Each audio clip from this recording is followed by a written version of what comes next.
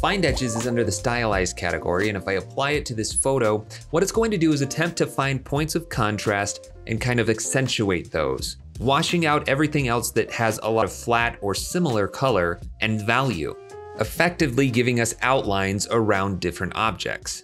Now, this is not a perfect effect. It's not always going to give you as clean of an image as you might hope, depending on what you're applying it to, but we can do a little bit of processing on top of this to get something that works a little bit better. First of all, I'm gonna add a tint effect before the find edges, or you could do it after, just to take out all of the color data. My goal is to try and get black outlines around these buttons and the joystick and wash out everything else to be pure white. So on top of that, I'm going to add a curves effect, again, just before find edges, and I'm going to bring the brights up. As I do this, we're pulling out a lot of those details. Now, in this particular case, I can only go so far with this because it's bringing a lot more contrast into areas that I don't want. So that's actually not going to work. I could try brightening it a little bit like this, maybe bringing those midtones down rather than up, and that gives me a little bit more of a clean image. I could also try adding maybe a fast box blur before the find edges and increasing that ever so slightly, maybe by 1.5 pixels, to smooth out some of those textured areas. And then after find edges, I could maybe try adding a sharpen effect and then just increase the sharpness a little bit so that I have a cleaner set of lines. And that fast box blur might need to be turned back just a little bit, but now I have a fairly clean image of all of these outlines based on this original photo.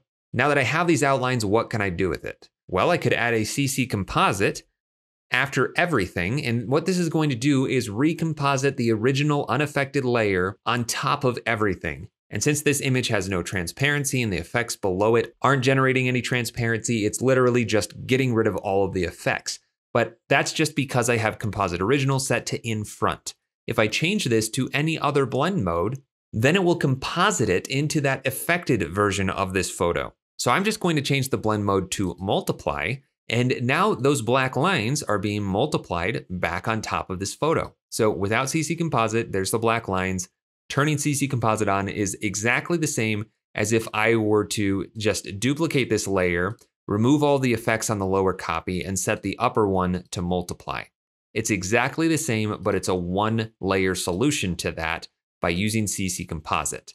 Now let's say that I wanted the lines to be white because it is pretty hard to tell that there are black outlines around everything on this image because of how dark it is.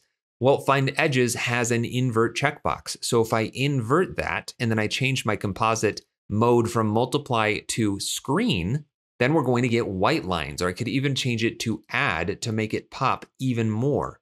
And what if I wanted to have a custom color on top of that? Well, all I would need to do is add a tint effect right after the sharpen effect and before CC Composite, and then I could map the white to say this bright magenta color, or whatever I want it to be to contrast with the actual image. I could even add, say, a glow effect after that tint, increase the glow radius, turn down that glow threshold, and we get something that looks a lot like neon overlays outlining all of these parts of the image.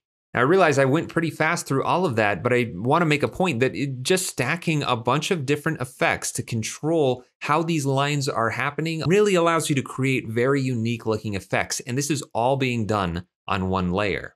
What if you wanted the line thickness to be a little thicker? I'm just going to turn off CC Composite for a second, and I'm going to go find an effect called a Minimax, and I'm going to put that right after Find Edges. Let's turn off all the effects before that point, zoom in nice and close, go to Minimax, and increase the radius. This is just basically going to expand out those lines to be a little bit thicker. I'll turn my sharpen back on, my tint to make it nice and magenta, the glow effect, and then the CC Composite, and now everything is just a bit stronger. Maybe that glow threshold needs to be turned down a bit and the radius needs to be dialed back, but because of that Minimax effect, those lines are now more pronounced. And with this effect stack, I could transfer it to an adjustment layer. So I'll just select all of those and copy them, make an adjustment layer by going to Layer, New Adjustment Layer, and paste all of those effects. And we'll call this Neon Outlines. And then I could say, shut this layer off, turn off the text, and bring out my logo. And now it's all being applied to that.